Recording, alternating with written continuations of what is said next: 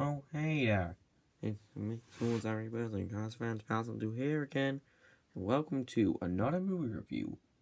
And I'm going to do a movie review on the Lego Movie. It's about the Lego minifigure named Emmett, who had a perfect life in Bricksburg. But then he sees this girl named Wildstyle. Then he gets, accidentally falls into a hole and is captured by robots. And, Lord Business tries to take over the world, but Emmett and his team try to save Bricksburg. This was a very good movie. It was a great movie. I actually enjoyed it.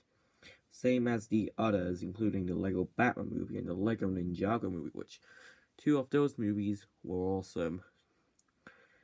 And yeah, this is Everybody Cars Fan 2002 signing off.